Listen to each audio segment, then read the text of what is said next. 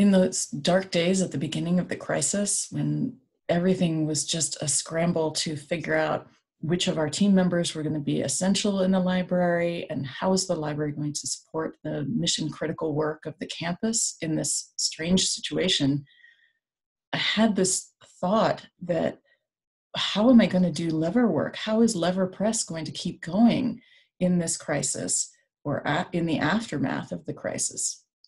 And it dawned on me that actually Lever Press has been working remotely very well since its inception.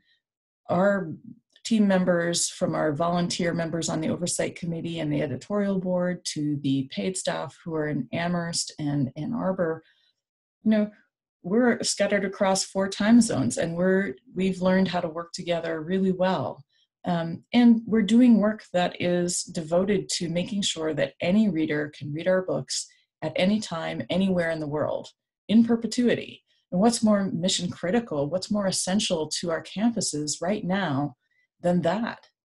So we need Lever more than ever.